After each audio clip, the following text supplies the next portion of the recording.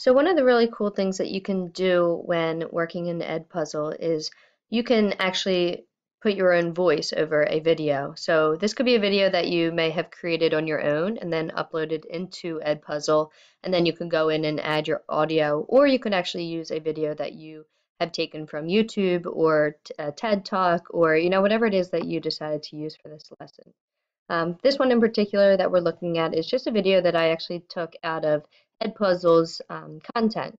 So it's one that was able to borrow. A teacher actually used it, and then I'm just going to show you how to kind of take it over and add my own audio. So you can see what we have here. We already looked at the clip using the crop tool, but now we're looking at this blue icon here called the audio track. So I've already uploaded my video and cropped it in the way however I pleased. So the next step would be audio.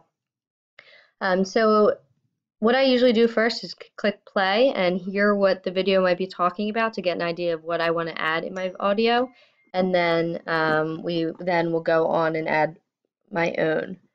So let's click play real quick.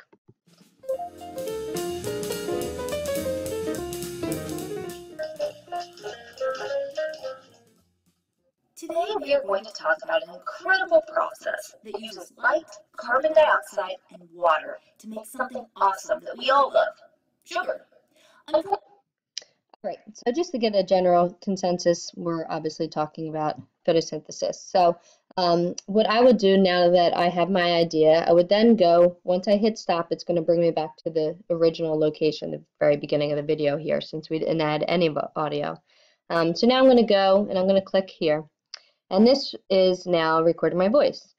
So whatever it is, the general thing that you want to add in, the introduction, the vocab, whatever it is you want to add, you're just going to speak right now as it's recording my voice. Once you get all the way through to wherever you want to stop, I'll hit pause. You'll notice as I scroll down here, it'll say reset the whole recording if you really don't like what you did. And remove the last recording. Since we only have one, we'll go ahead and keep it. And then I'll continue playing. So by hitting play here, it will play the video with the original sound. But then you would then hit pause and then record your own. So it's kind of a repetition as you keep going. You can record and just go through the entire video and record over. That's perfectly fine, but sometimes, you may make mistakes and you may want to re-record. So being able to have this option of pausing and then going back and forth kind of helps you out as you go, and it's almost like editing as you go as well. So then I will click, just to get an idea of what's coming up next in the video, I'll click play. We cannot do this amazing, incredible process, which is known as photosynthesis. Some types of protists can do photosynthesis. Some types of bacteria can. And of course, plants can. So I click pause again, and I know it's going to take me back to so your very first recording is already there since we kept it. You're now going to click record again. And this is where I would talk about the next section, which would be obviously photosynthesis. We can see what we're going here, and I would include the audio that I need to do for the students.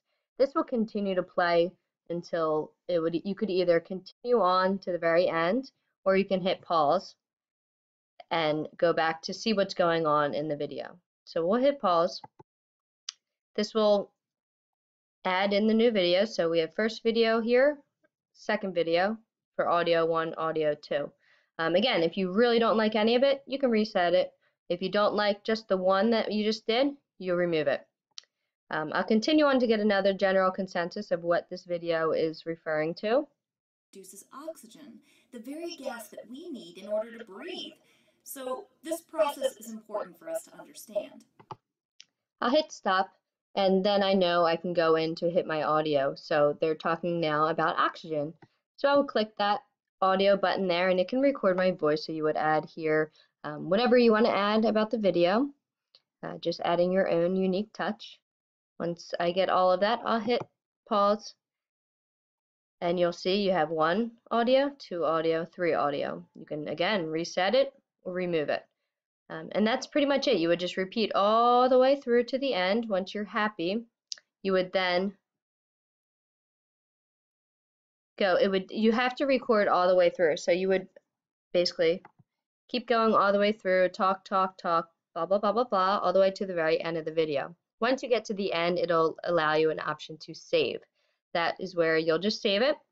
And once you save it, you know that the video has your voice over it. It will not have the original voice in the whatever voice you have in here. It'll just bring your unique voice to it, and it'll save.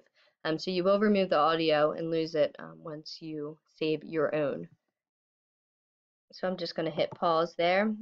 And again, once you're happy with it, you'll save it. And then the next step would be going into your the next process of adding whatever questions you may want, whether they're multiple choice or open-ended.